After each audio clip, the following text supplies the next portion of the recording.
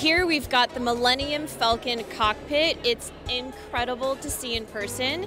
It's made up of over 200,000 Lego bricks, and it took well over 200 hours to build. It's one of a kind, so it's the only one that exists in the entire world, and it was first premiered at the Han Solo film.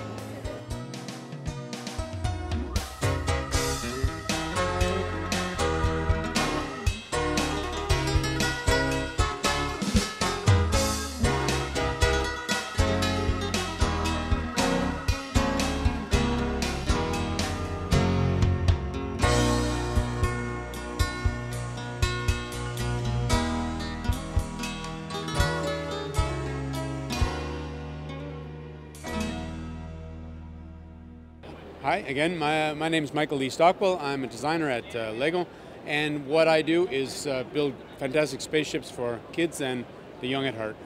So this is an example of one of the ships that I've worked on recently for our 20th anniversary. If you're a Star Wars fan, you'll recognize this is the very iconic Slave One, the ship that Boba Fett, the most iconic bounty hunter in the Star Wars universe, that he flies.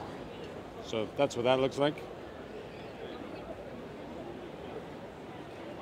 And if we talk a little bit about the features of the ship, because the ship actually flies in this direction and lands like this, when we test these products with children, we find out how they hold the product while they play with it.